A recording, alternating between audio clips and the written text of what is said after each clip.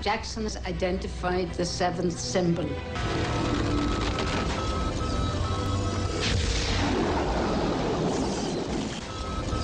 That's Egyptologist James Spader on the trail of a key to interplanetary travel in Stargate.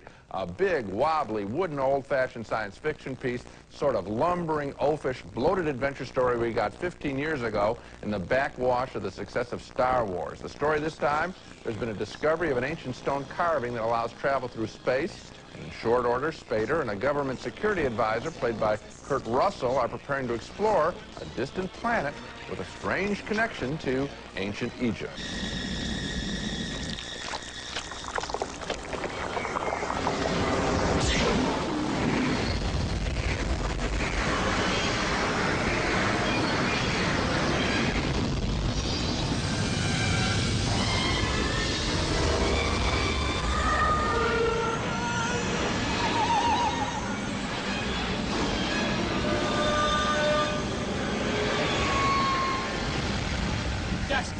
It's all right. It's over. Stay with him. Now on the new planet, Spader is mistaken for a god. Wow, what a cliched scene.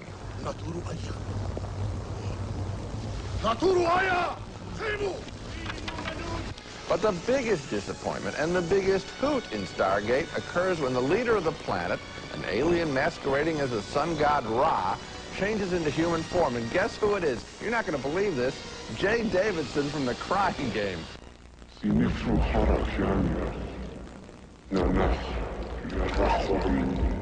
Eventually, there's a battle as the Earthlings prepare to leave the planet.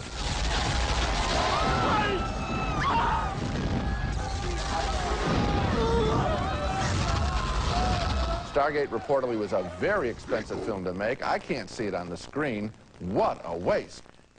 Here they find a gate that's going to allow them to travel, quote, to the other end of the known universe. Right. And so, with about a week's preparation, some scientist who was a complete nut who nobody in his profession will listen to hooks up with 6 or 7 guys with automatic machine guns and Kurt Russell, and they walk through the Stargate. That would certainly be the way we would mount an expedition to the other side of the universe, right? And when we get there, what are we going to do? We're going to shoot everybody. And meanwhile, nobody asks Spader. Spader says, oh, yeah, I know how to get us back. And then they get to the other side without anybody having asked, well, how do you know how to get us back? Oh, I mean, getting back in time travel and space travel is always badly handled in the movies. But if they went there, and if something were magical... Couldn't something, you go to the other side of the universe to have a gunfight. There you go. Amazing.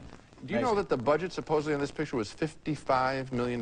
Boy, they must have had some great lunches. When we come back, Linda Fiore...